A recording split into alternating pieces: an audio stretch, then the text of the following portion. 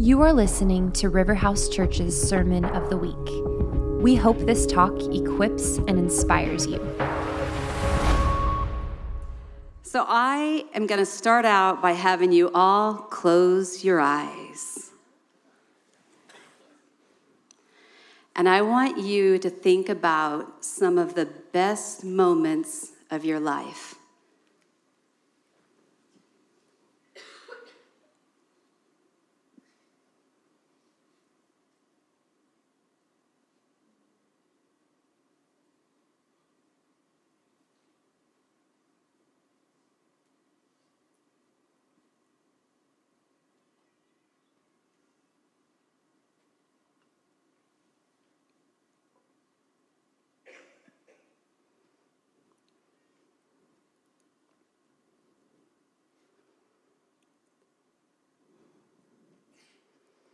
Okay, keep your eyes closed. And now I want you to take a minute to decide what day of your life you would want to relive if you only had one day left to live.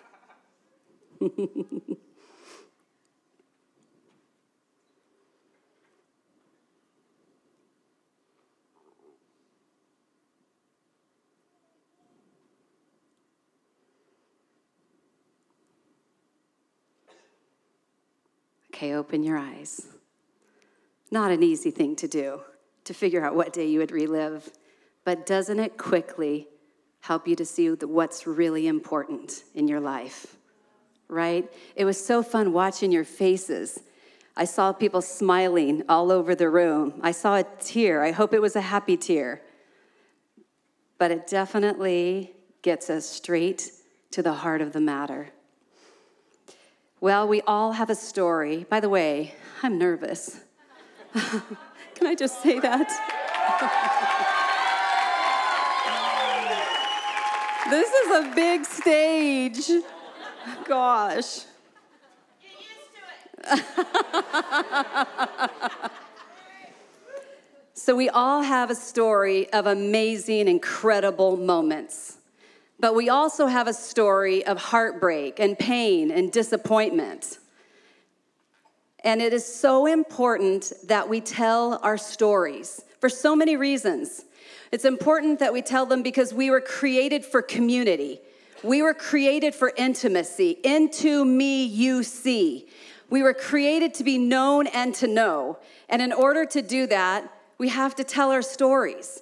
And what we find when we tell our stories is that we sometimes think that we're the only one who has suffered this way, or the only one who has walked through this. But the truth is that we're not. We're all in this thing called life together. And so when we tell our stories, it unites us. It brings us closer. So tonight, I want to share a little bit of my story with you. And I want to start out by telling you a couple of years ago, I was having breakfast with a dear friend in Rembrandt's, and as I was sitting there, all of a sudden this feeling came over me, and it was scary. I had never experienced this feeling before, and I immediately excused myself and raced to the bathroom, but I didn't quite make it, and I collapsed. And I was in so much pain that I couldn't think straight thoughts, and I couldn't speak. So they called the paramedics. Eventually, my friend realized I had been gone a while, and she came and found me. And just before they were going to take me away, the pain started to leave. And then I was fine. I was back to myself, but I was scared. And I wasn't quite sure what just happened. But then it was our very first women's conference, Arise conference, and we literally just opened the doors to let the women in, and here comes that feeling. And I raced to the Chi-Fit room where I collapsed on the ground. And I was in so much pain. They called Jordan, and he was stressed out. And again, I didn't know what it was. And it continued to happen. I was in my basement. It happened. Luckily, I called Jordan right before. He had to bust a window to get in. And I knew it was time to get help. So I began going to every doctor, taking every step I could take, getting every different test, And even though my insurance didn't cover any of it, I knew I had to do this. And the day came when I was finally going to my doctor who had all of my results, and I was going to find out what was wrong and what I needed to do to get help.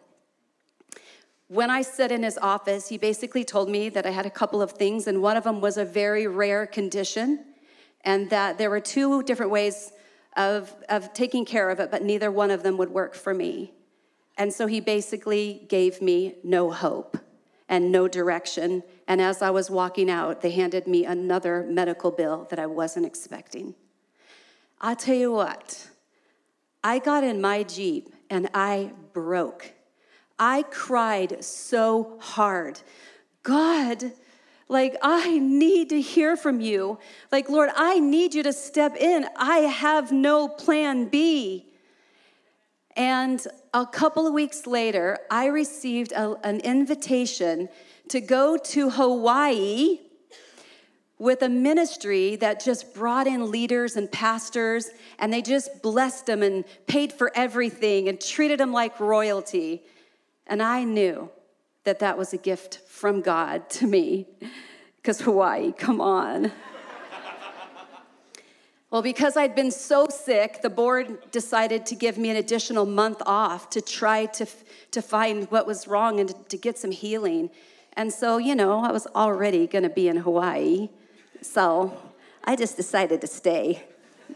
And I rented somebody's little tiny ohana, their little guest house, and I spent the first week with this amazing ministry, but I couldn't wait to get alone with God. And I was so excited. I got in, brought all my luggage in, grabbed my Bible, and I sat down to be with him. But something was wrong. It wasn't what I was expecting. Because what I realized was that my heart was numb. I couldn't feel him. I couldn't hear him.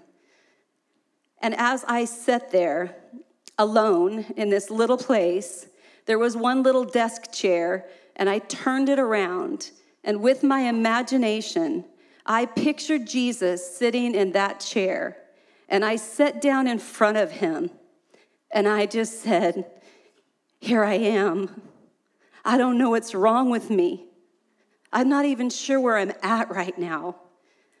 But Lord, I'm just gonna sit here in front of you, and I'm just gonna let you speak to me."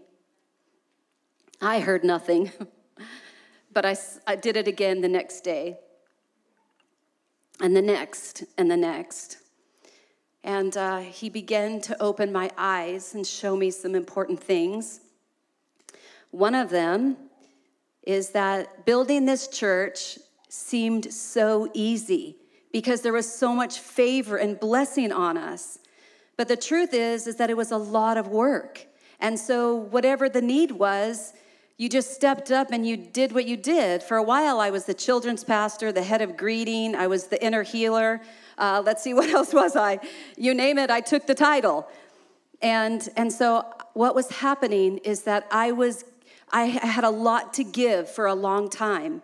But then I reached a place where I had nothing left to give, and I kept giving. And so I was giving out of a deficit, and it was making me sick. My body was trying to tell me that something was very wrong, but I was going too fast to listen. And I could see that living such a hurried life was not only destroying my health, but it was destroying my intimacy with God. And I knew it was time to change. So as I sat before the Lord day after day, and he began to reveal these different things to me, I journaled, I listened. It mattered. I needed him. And every time I heard from him, he was taking me deeper and deeper into the truth. And I want to tell you that there was one real truth that I finally got to. And that was, there was a question that my soul needed answers, that nothing could answer. I had already tried to find the answer all around me. And that question was, do I have what it takes? I mean, look at all you powerful, amazing, incredible people. Do I have what it takes to be a pastor at this church? And I was going so fast because I didn't want to look at that question. Come on, I've been serving God for 40 years. Shouldn't I already know the answer? But I didn't. And that question kept me going really fast and really hard. And it was only one person who could answer that question, and his name was Jesus. And I finally found the answer. Christ in me, the hope of glory. He that is in me is greater than he that is in the world. I can do all things through Christ who strengthens me. So the answer is that yes, I have what it takes to be a pastor at this church. But I would have never found that had I not sat at his feet day after day after day until he solidified that I am called to be a pastor at River House. Those who wait upon the Lord will gain a new strength. I came home from Hawaii with a new strength, and it was time to slow down. No more running and rushing to this thing and to the next thing, and then I go to this appointment and that appointment. It's like, no, it's time to slow down. No more pressure to try to be perfect. Because I didn't know the answer to that question, I was trying to prove that I was enough, that I had what it took. And so I was trying to make everything perfect. And it was absolutely wearing me out. I wrote down all the things in a journal that caused me pressure, and it was a big, long list. And I'm going to read you some of them. Whew. Are you ready? Eat healthy, drink your aloe and essential oils, and don't forget to make your bone broth. Take your supplements and go to the gym so you stay healthy. Take care of your skin. Get pills, facials, keep up on all your lotions and potions and creams. You don't want to look old. Take good care of your Jeep. It's the only one you have. Keep everything in tip-top shape so it doesn't break. Change your filters, clean your fireplace, trim your trees, weed and fertilize your yard. You don't want the weeds to take over.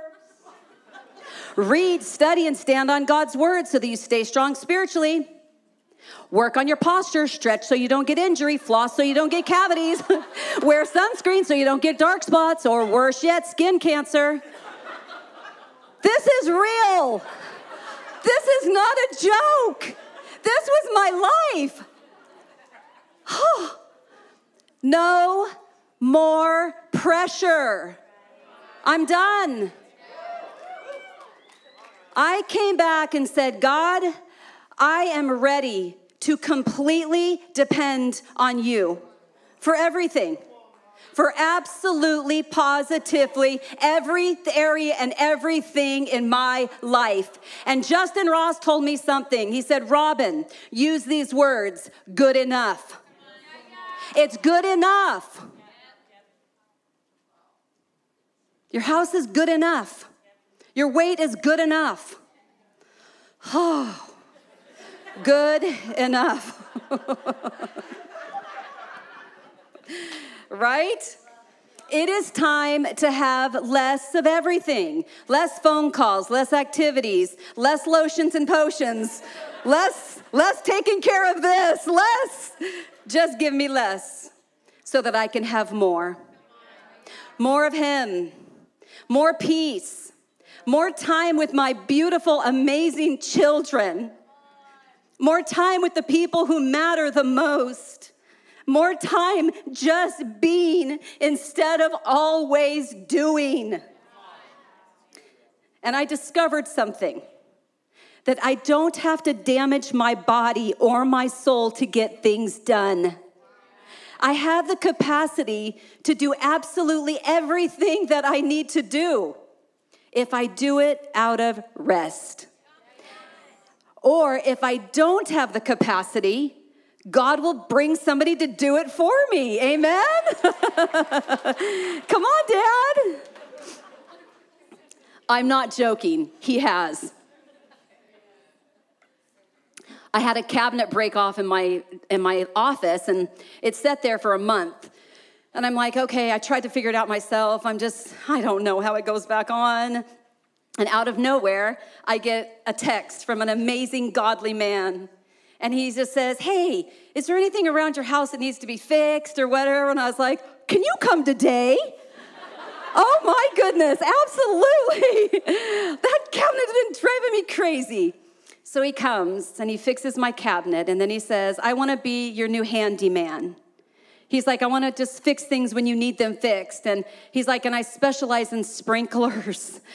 You specialize in sprinklers? I'm a gardener. This is a gift. And then he said to me, and listen, I don't want cookies and treats and cards and cash. I don't want anything. I just want to come and help you. I'm like, Lord, you're good. No. So then I have digestive issues, and I'm supposed to drink organic bone broth. But you have to make it, and it's a mess, and it takes 2 days, and I never have 2 days to make bone broth, so I rarely ever end up drinking it. I had a beautiful woman show up at my door with a big container of homemade organic bone broth. She brings it to me every week. Come on. That's the God we serve when we depend on him. He says, I will supply your needs according to the riches of my glory. Right? If we depend on him completely. He's a good father. So Adam was created on the 6th day, right? What did he do on the 7th day? That was his first day. Say it again. He rested. Therefore, he had a lot on his plate. Come on. But he had the capacity to do it because first he rested. So that was my message. First, I have to rest. I also discovered that when we rest, it opens a gate that leads us to the greatest desires of our heart. How many of you have gotten a word from Paul Warner? Mm-hmm. Okay, does he not just bless this church and bless us? So a long time ago, he gave me a word, and he basically said, yeah, he goes, I got a word from you, and like I saw these big dump trucks, and he goes, they were lined up, and he starts naming them, and they were filled with the desires of my heart. And as he's reading what they are, it's hitting my spirit. And then he said, and I see the Lord tattooing Psalms 37:4 on you. Delight yourself in the Lord, and he will give you the desires of your heart. He said, the time is now. Well, I want y'all to know that he was right. And I am in a season of being dumped on. Literally. I am not even joking one bit. So, where do I start? I stopped journaling. I can't write it all down anymore. It's just taking up way too much space. Can I share some of them with you? So I have been driving a Jeep for years and years. They're my favorite. And my Jeep it's over 100,000 miles, trying to decide if I just keep it and drive it till it dies or sell it while I can get something out of it and get something new. And anyway, so I was trying to get a Jeep. Long story short, somebody talked me into giving up on the cool car and just getting like a basic car, right? And I was like, oh, like that is not fun. Like, come on. But I finally gave in, and I was like, all right, Lord, I'll do it. And then I was on a Sunday night, I got home from church, and I was on Facebook, And my dream Jeep that I'd looked at probably 10 times and couldn't afford every single time came up on Facebook. And as soon as it did, my heart started pounding. And the Lord said, I want to give you that Jeep. And I was like, well, let's sleep on this. Because I just yesterday called somebody and told them that I was going to get a practical car. Let's sleep on this and we'll see how I feel in the morning. I get it back up. I open it up. As soon as the Jeep pops up, my heart starts pounding. And I said, Lord, you're giving me this Jeep. Okay, so this is on Monday morning. If anybody knows Jordan, you don't talk to him on Monday mornings. So I went and found Jordan and I said, listen, I know, I'm sorry, I'm so sorry to bug you on Monday morning. But Jord, I said, God's about to give me the coolest white Jeep ever. And like, I need your help. And he just looks at me like what? Like, I thought you weren't getting a white Jeep. I was like, I know, that was my plan, but God had a different plan. And so listen, I'm getting this Jeep and like, I really need you to help me. He's like, all right. So we drive to this place, and it's the manager of the dealership's personal Jeep, so it's got every extra on it. As soon as we pull up, Jordan's like, you can't afford this. I said, I know I can't, but he can. You guys, it's too long of a story, but I drove out with my Jeep.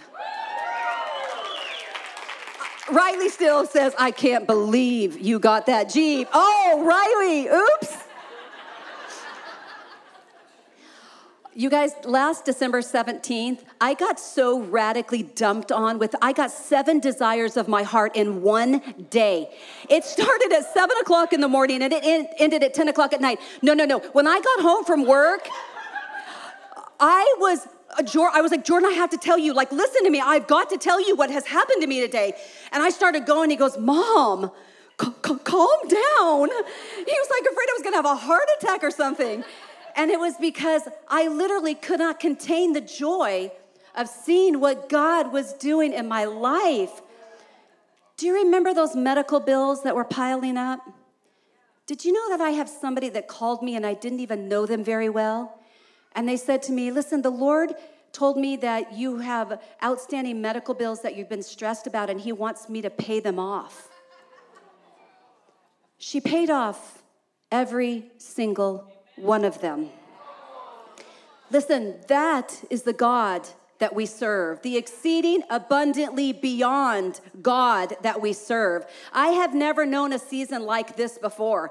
I have been given extravagant gifts. Listen, I just got the most luxurious gift of my life. It was to a med spa. For those of you who don't know what that is, go look it up. Or for those of you who do, notice anything different? Just saying. Hey, it was a gift. Wasn't gonna turn that down. Okay, listen to this. My accountant calls me a month ago and he says, Robin, you made a mistake again. And I was like, no, I didn't. I did it all right this year. No, actually, you didn't. And he's like, you forgot to do this, and you are gonna owe $3,700 in taxes. Daddy? I looked straight up. I never even put an emotion around it. I literally said, Lord, I need you. And I never thought about it again. Like a week and a half ago, my accountant calls me and he says, Robin, this is really strange, but your payroll company did something different and you're getting a credit for $3,700. Come on, God. And he goes, this is really quite strange because it balances out what you were going to owe. And I said, no, it's not strange. It's God. It's God, the exceeding abundantly beyond God that we serve. And God is blessing my sons, my baby boy who's in college. He is stepping into his anointing. And God has been doing powerful things through his voice. And it blesses this mother's heart. And then y'all know that finally my oldest son is getting married. Right? Jackie, do you know how long I've been praying for you? When I slowed down, stopped trying to do it all on my own, and truly became dependent on him, it made more space for God to come. And when he came, he brought everything he had with him. Amen. Amen. In his presence is fullness of joy. In his right hand, there are pleasures forever. And I know it to be true. Satan called a worldwide convention. In his opening address to his demons, he said, we can't keep the Christians from going to church, from worshiping God. We can't keep them from reading their Bibles and knowing the truth, but we can do something else. We can keep them from hearing the voice of God. So let them go to church. Let them have their worship music. Let them live their Christian lifestyles, but steal their time so that they can't gain intimacy with Jesus. This is what I want you to do. Distract them. How shall we do this? Keep them so busy with the non-essentials of life and invent innumerable schemes to occupy them, he answered. Overstimulate their minds so they cannot hear the still small voice. Entice them to listen to music while they drive, to keep the radio, TV, and Netflix going constantly in their homes. Let them be involved in ministry, but crowd their lives with so many good causes that they have no time to seek power from the Lord. Soon they will be working in their own strength, sacrificing their health and family unit for the good of the cause. Do you think that they've succeeded? I read a book called Present Over Perfect. Anybody read that? It's a great book. So it was by Shauna Nyquist, and she was living the dream. She was, a best-selling author of several books. She was being sought after. She was on the Oprah Winfrey Show. And this is what she writes. I was more and more aware that I was actually miserable. Not all the time, of course, but sometimes in those rare moments when I let myself really feel honestly instead of filling in the right answers, I realized with great surprise that this way of living was not making me happy at all. You see, we can have everything that we want. We can be living our dreams, but it doesn't mean that we will be happy. Happiness is an inside job. And we have to slow down to even figure out what's going on the inside. We need to slow down to figure out why we're going so fast. She goes on to say, I understand the problem. The hustling that had so deeply compromised my heart was an effort to outrun the emptiness and the deep insecurity inside of me.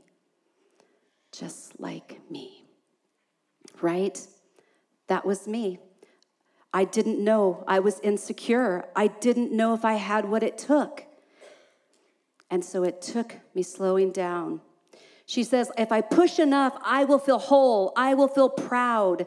I will feel happy. But what I feel, though, is exhausted and resentful.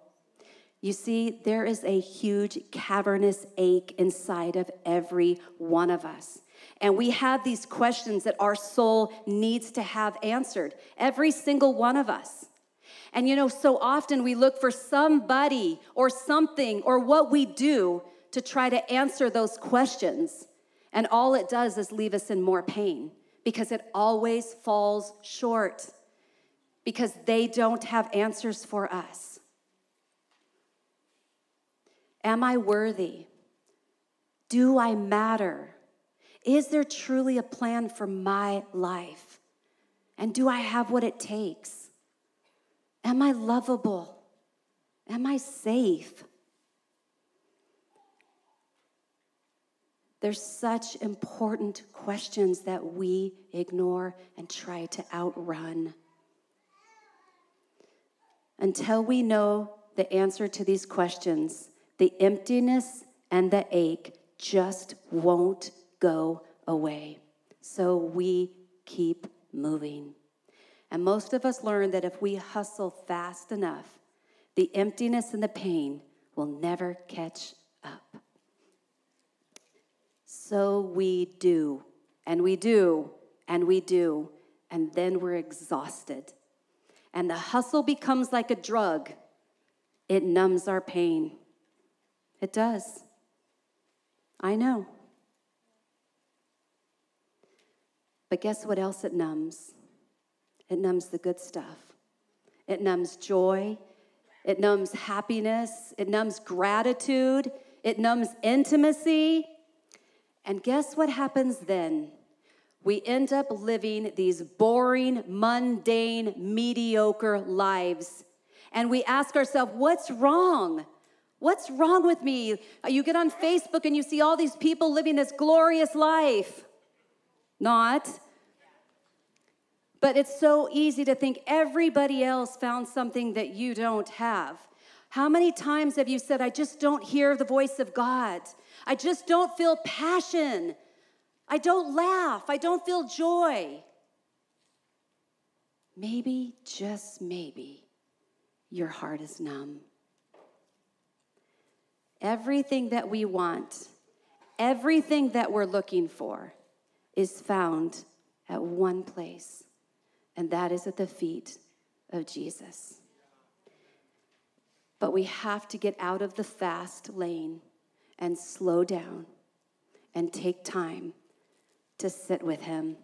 Man does not live on bread alone, but on every word that comes out of the mouth of the Lord.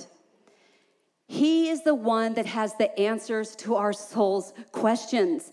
Listen, young people, figure it out now. Don't wait until you're my age. Sit with him. Let him answer those questions. And he is the one that will calm the ache inside of you.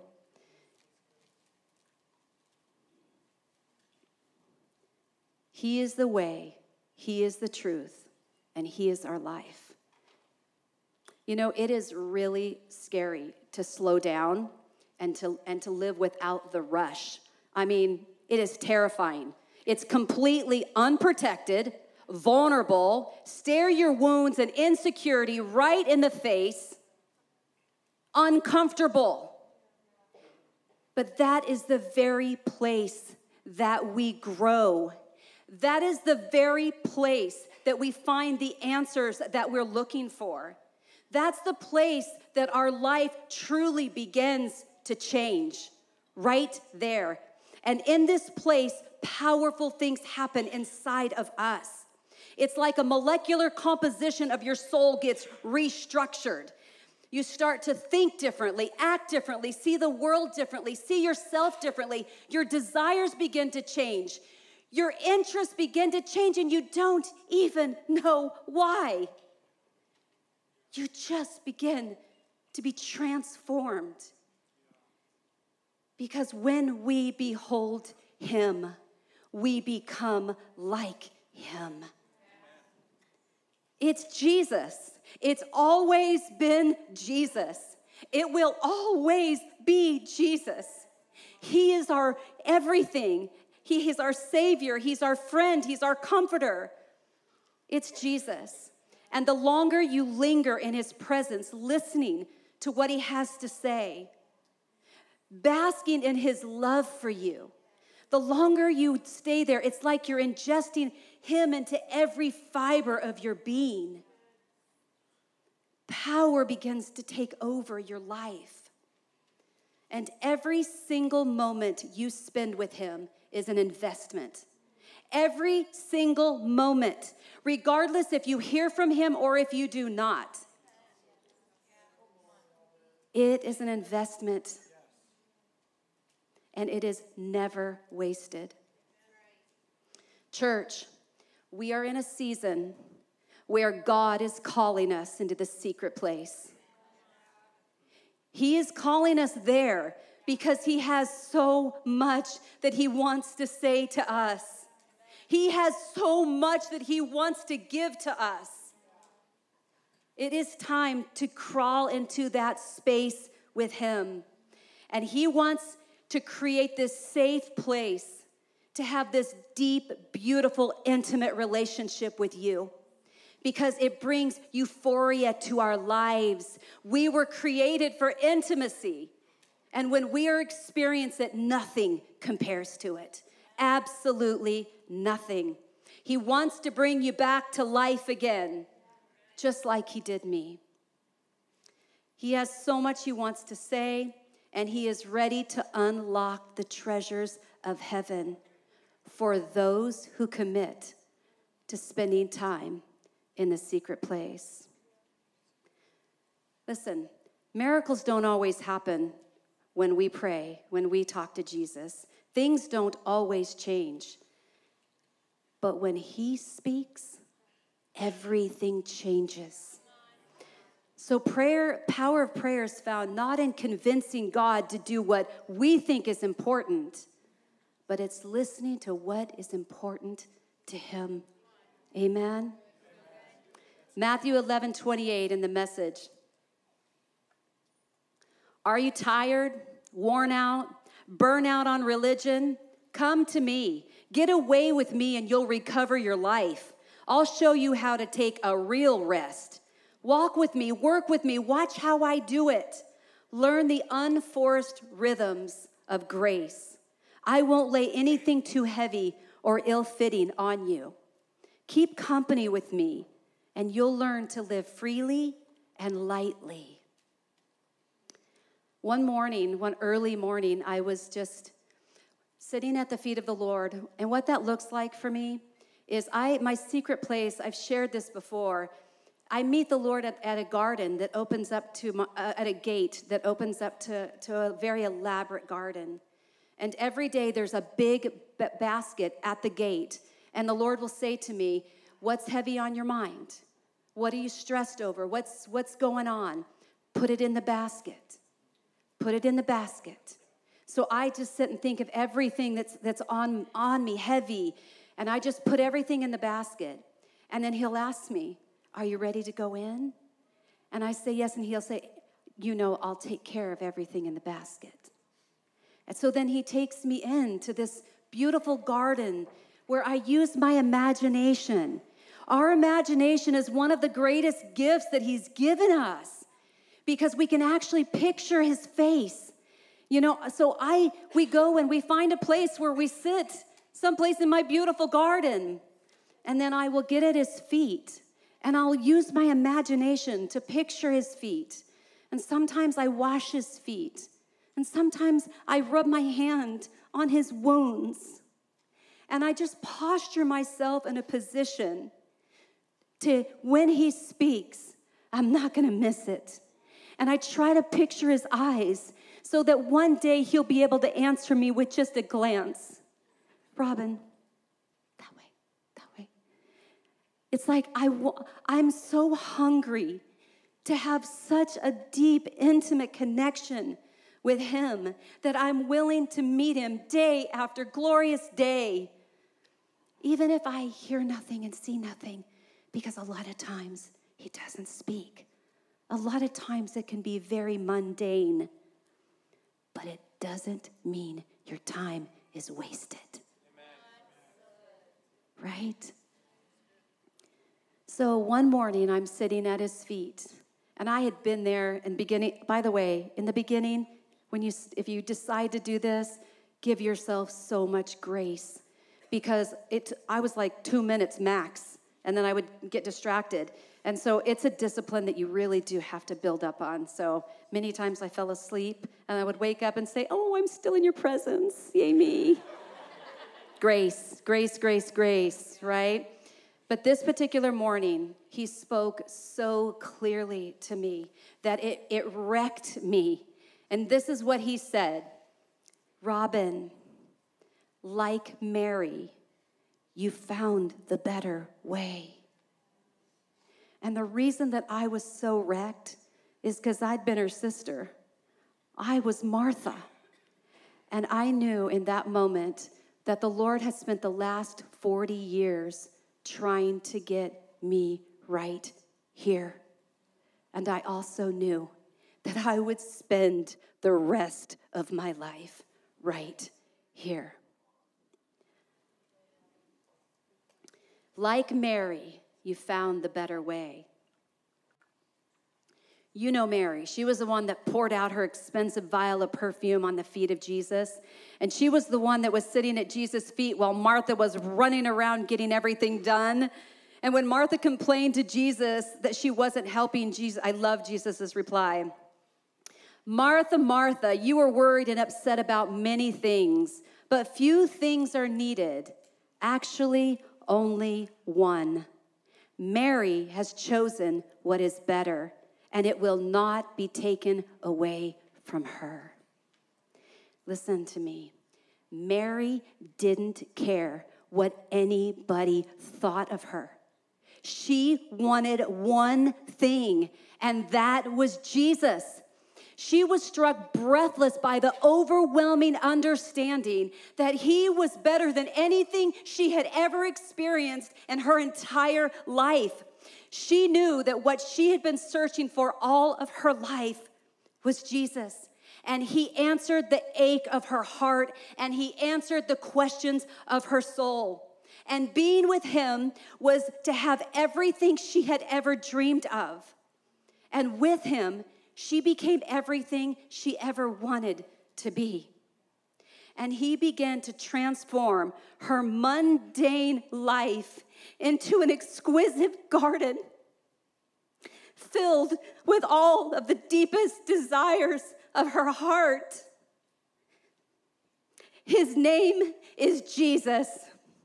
It has always been Jesus, and it will always be Jesus. He is the Prince of Peace. He is the bread of life. He is the indescribable gift. He is the light of the world. He is the Lion of the tribe of Judah. His name is Jesus, and he is the way, and he is the life, and he has every single thing that we want or need. It's all about Jesus. And when we establish the discipline of meeting him in the secret place, when we truly depend upon him for every single thing that we need, when we seek him with all of our heart, we find him. And when we find him, we find everything that we have been longing for. Amen. Amen. I want to close with a great garden for us all to grow, and then we'll have the prayer team come up. Plant 3 rows of peace: peace of mind, peace of heart, and peace of soul. Plant 4 rows of squash: squash pressure, squash anxiety, squash noise, squash hurry. Plant 3 rows of lettuce. Let us slow down. Oh. Let us take a deep breath. And let us sit at the feet of Jesus. No garden should be without turnips.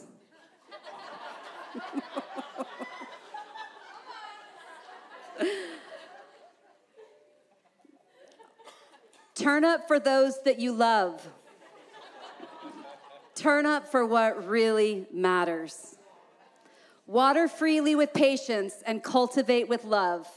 There is so much fruit in your garden because you reap what you sow. To conclude our garden, we must have time.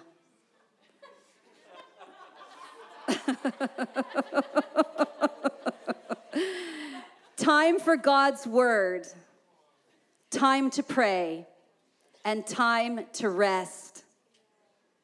Yesterday is history. Tomorrow is a mystery. But doggone it, today is a gift. That's why they call it the present. Amen. Let's pray.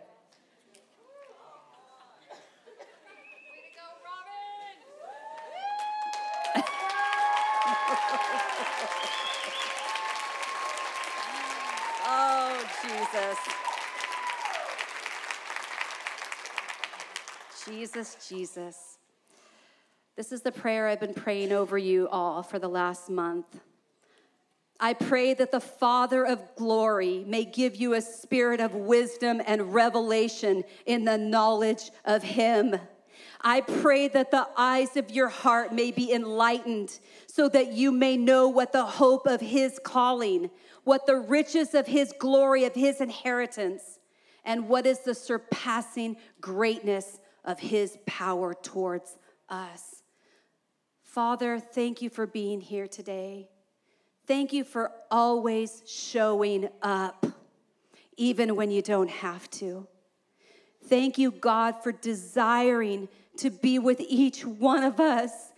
Thank you, God, that you long for us.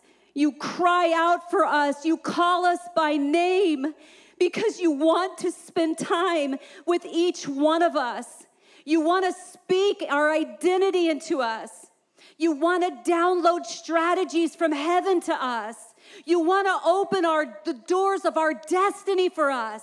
You want to bless us. You want to give us shouts of joy. You want to fill our life with abundance. But Lord, we must come. We must humbly come and sit in your presence and give you the space so that you can be the God that does the exceeding abundantly beyond in our life. I thank you for the presence in this room, and I thank you, and I release the hunger. I release hunger, that you will hunger and thirst for the things of God, that you will wake up in the wee hours of the morning and you will be so hungry that you cannot wait to get into the presence of God. And I release grace. Grace to be kind to yourself when you don't do it all right. Grace to give yourself a second chance and a third chance. Grace to fall asleep in his presence and know that he's holding you while you sleep. And you're still in his presence, and in his presence is fullness of joy. And so, Lord, we thank you for your presence. And we just thank you for all that you've done and all that you plan to do. And we pray this in the beautiful, powerful name of Jesus. Amen. Thanks for listening to the River House podcast. For more information, visit riverhouseministries.com.